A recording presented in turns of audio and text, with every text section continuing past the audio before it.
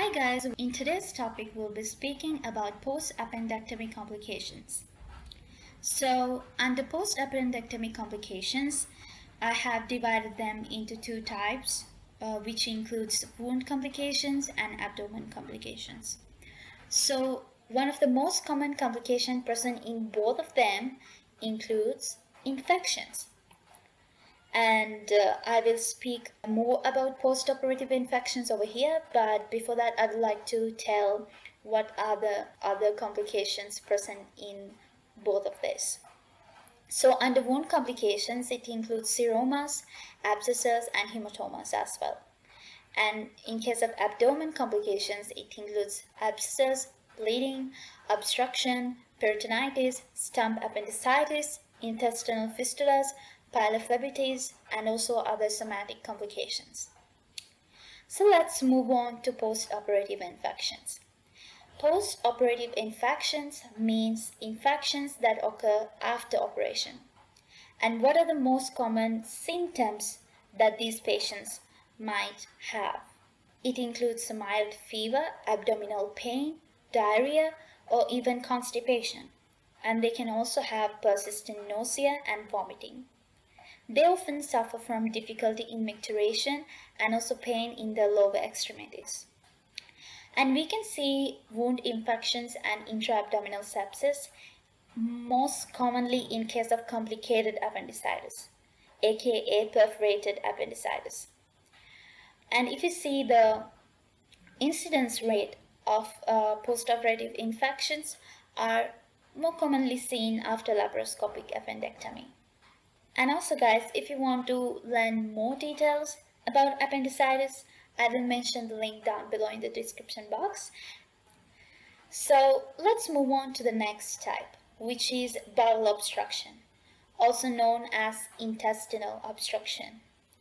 Usually, this bowel obstruction occurs after laparotomy and it will occur within 6 months of the surgery.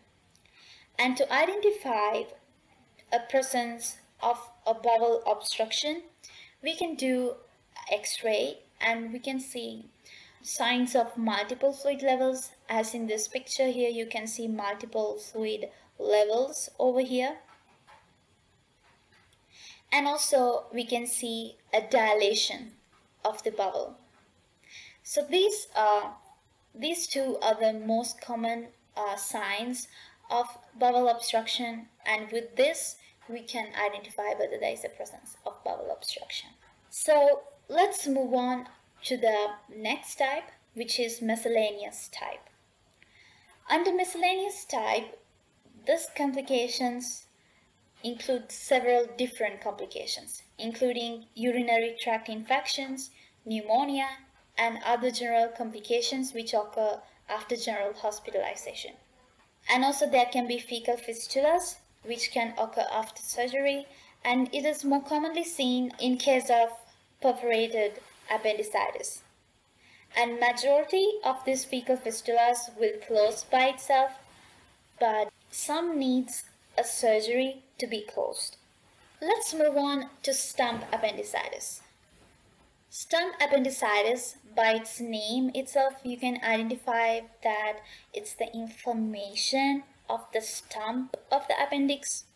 Usually, stump is known as the residual part of the appendix after appendectomy. So if there is an acute inflammation of the residual appendix, it is known as stump appendicitis. And it can occur in any time period.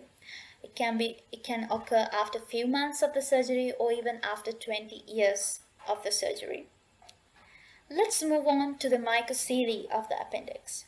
Mucocele of the appendix usually occurs when the proximal part of the lumen of the appendix occludes due to a formation of fibrous stricture, which is also caused due to appendectomy. And the secretions produced by this residual part of the appendix remains sterile, but it gets accumulated inside the stump and it starts being enlarged, and it can even sometimes hold several ounces of mucus.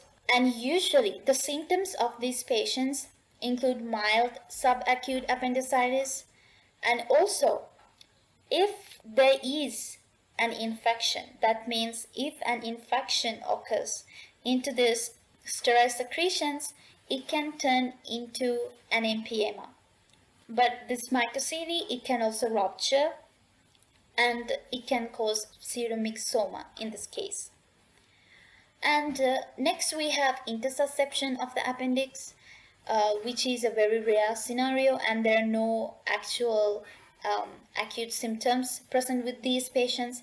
And also there can be diverticular of appendix, which can occur like 1 case in 200 cases after appendectomy.